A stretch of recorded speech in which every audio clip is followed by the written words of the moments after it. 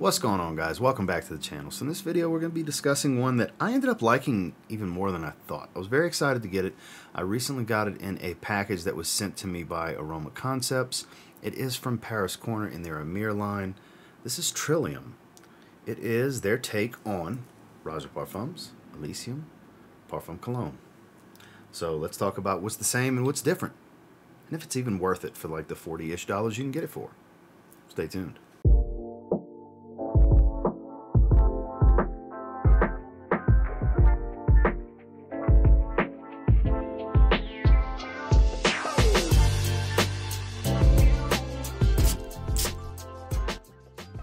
So I would be remiss if we didn't take a look at the presentation. So you can see it's much larger, but still in the same vein. Push out style, info on the back. So we'll just take a look at the Trillium one. We won't go into too much detail on the Roger Parfums one, but very much in the same vein. Slide out with the foam cutout to fit the box. And then when we're looking at the bottles, I mean, they went the same route. They're not the same shape with the exact same cap, but obviously you can see that's what they were going for. So with Trillium, it's a little bit taller with a thicker base, printed in gold, Emir and Trillium. You have some info on the bottom, nothing on the back. And in the cap, it definitely doesn't feel the quality level of the Raja caps that have the jewels like this, but it's still pretty cool nonetheless. There's a little bit of weight to it.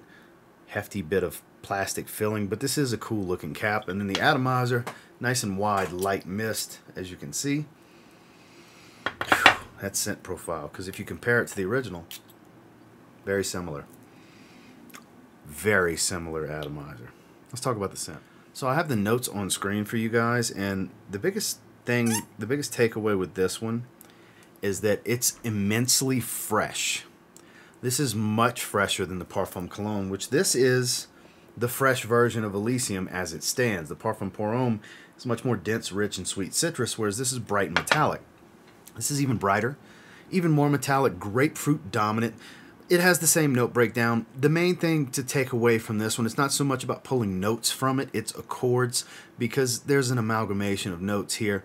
You do get a little bit of woodiness as it dries, but it's mainly about this musky tone with this nice, fresh, woody vetiver in its base. And up top, it's all about bright citrus with this metallic, almost aquatic type tone. Black currant, for example, helps add that metallic tone to this fragrance. It's very citrus fruity dominant, but like I said, watery and super fresh with Paris Corner's take on it.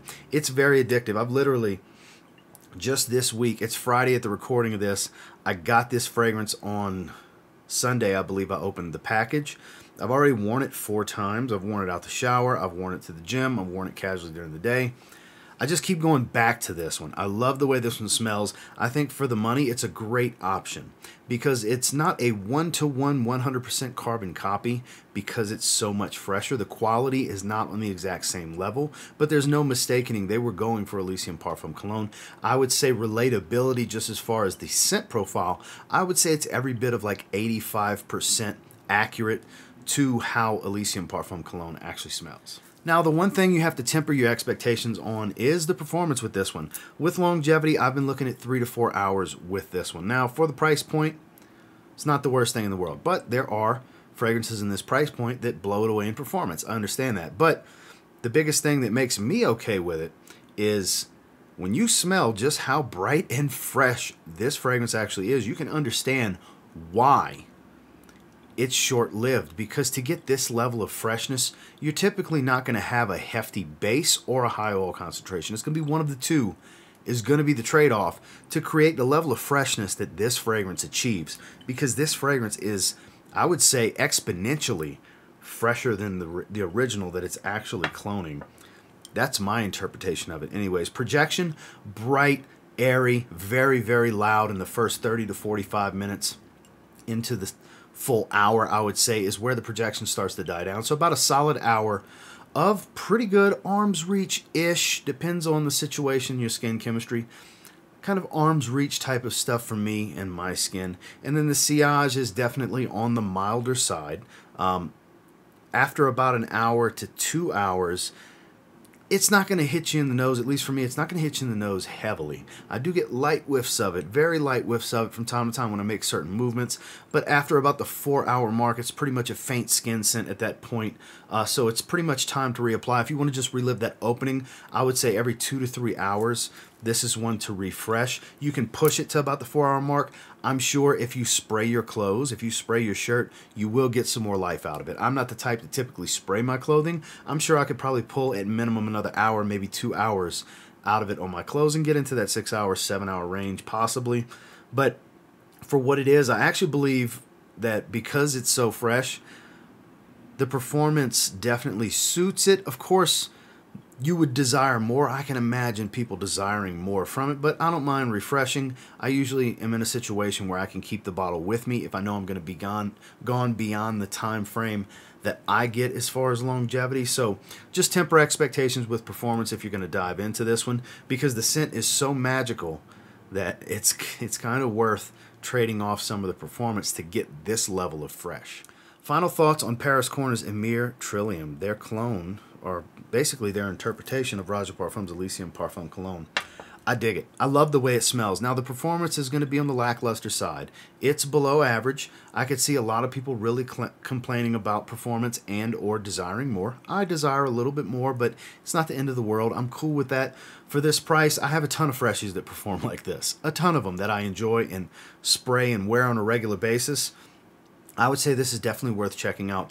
I do think because the scent is just so good, it brings its overall rating up a bit, where the performance rating would take a hit to lower its overall grade. I think it still falls into a very good 7 out of 10 rating. Because if this was to say give me 6 or 7 hours, it would bolster its rating all the way up to probably an 8, 8.5 great. Whereas the performance takes its overall grade down a little bit, because for those of you who've been watching me a long time, I still score 4 different categories and come up with an overall. It's just over the last, I forgot how many hundreds of individual reviews, I just do the overall score on screen for you guys, because that's really all that matters. But like I said, if you temper your expectations on performance with this one, I think you can really get some enjoyment out of this, because on a hot summer's day, this stuff's going to be great. Well, that's my thoughts and feelings on Paris Corner's Emir Trillium. Thank you once again, Aroma Concepts, for sending this my way. If you're interested in picking this up, either in the North American market or the European market, I'll have links down below to both websites with a 10% off code.